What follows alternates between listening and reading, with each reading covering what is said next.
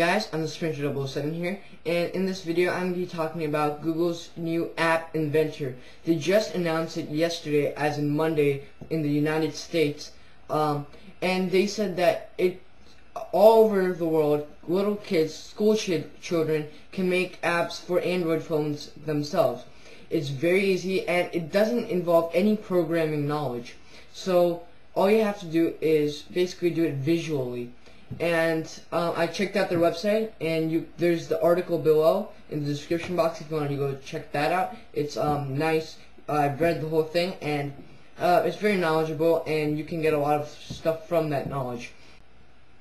Google has tested AppInventor with kids all over the United States, and they have seen really good progress with AppInventor because they have gotten the hang of it, and there are little children that can do it themselves. So junior high and high school kids can do it much better, and it's very easy to do that.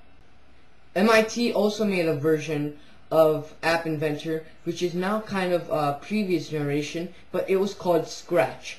Scratch is basically where kids can use programming little blocks and put them on a little sheet and put parts together, like a Lego building. You put parts together, and it just you can enter different, there's a drop down box that you can click, and it has different codes you can enter, and it can talk. So that's a little previous generation that MIT made, which I've used before, and it's not that bad.